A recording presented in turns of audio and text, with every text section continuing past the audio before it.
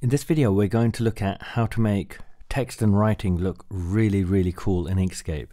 Now if you're making a poster or if you're making any kind of thing that you want people to look at, the writing should jump off the page and make people really want to read what you've written.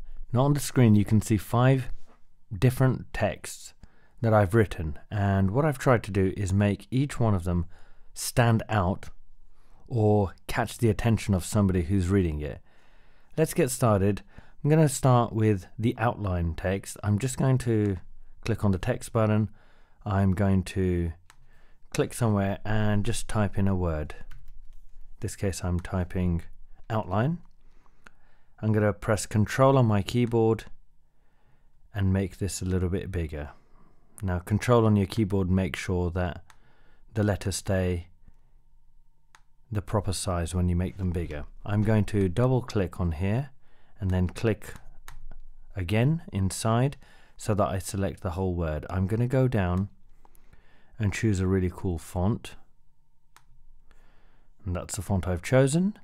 What I'm going to do first is go to the black arrow button, which is the most important button in Inkscape. So I'm going to click on that.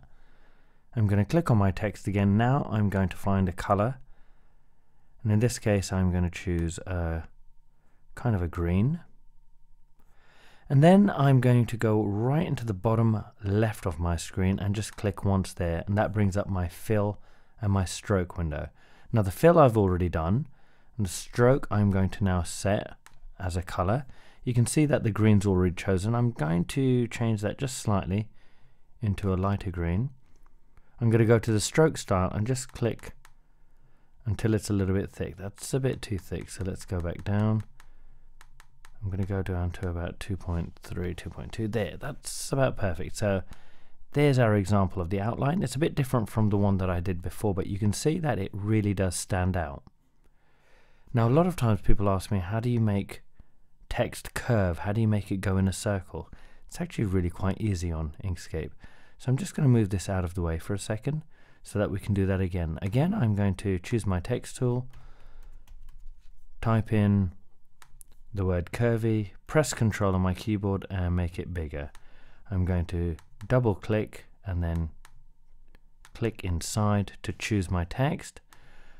Again, I'm going to choose that lovely font, and just like before I'm going to make it into a blue, like so. Now to make it curvy you want to take any kind of curve, so in this case I'm just going to take the pencil tool and I'm just going to draw a curve. It doesn't have to be exact. I'm going to click on the black arrow and then I'm going to select both the text and the curve I drew, and you can see that both are now chosen. I go up to the menu where it says text and I say put on path, and it will just put it on. Now the really cool thing about this is if I mess around with the curve, the text kind of moves with it. So as long as I do something to the curve, we can mess around with the text. Let me just undo that. Very important point is if you try to move the curve, the text goes with it. And what we can do to get rid of this quite ugly curve is select it, go into the stroke and remove it, and there we have our curvy text, which is really quite easy.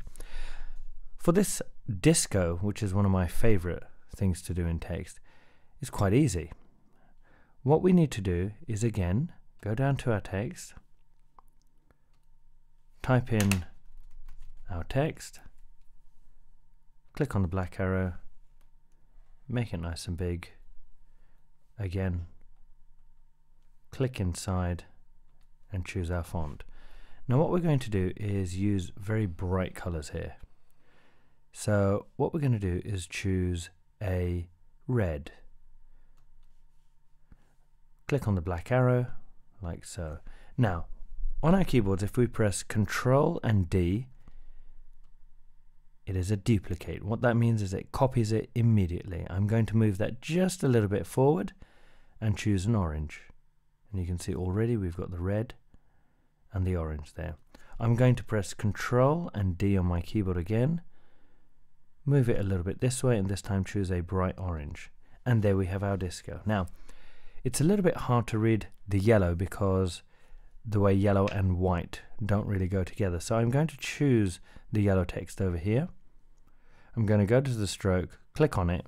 I find black a little bit too dark. So what I'm going to do is in the stroke paint, remembering that I can choose any one of these to choose the color. In this case, I'm going to go to orange, like so, and make it just, yeah, a little bit orange, and the stroke I'm going to make a little bit thinner, and you can see that it really does stand out now. Now before we move on to the last two texts, I want to talk a little bit about these kind of text effects where you have a number of different texts overlapping or on top of each other. Now if I try to move this disco, I have to move all three texts all the time. This is going to get really boring. I could select all of them and move them. There's nothing wrong with that. If we want to make our life a little bit easier, one of the best things we can do is select all of them, go up there to Object and group it. And what Inkscape will do is now think of it as just one object and not three. So I can now move it around. So I'm going to put that there.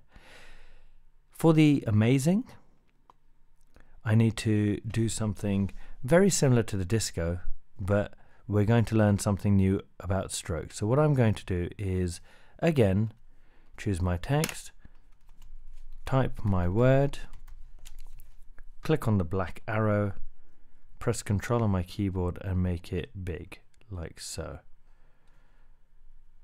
And I'm going to make it a little bit bigger. Again, I'm going to go for the same font that I did before. And again, I'm going to make this red.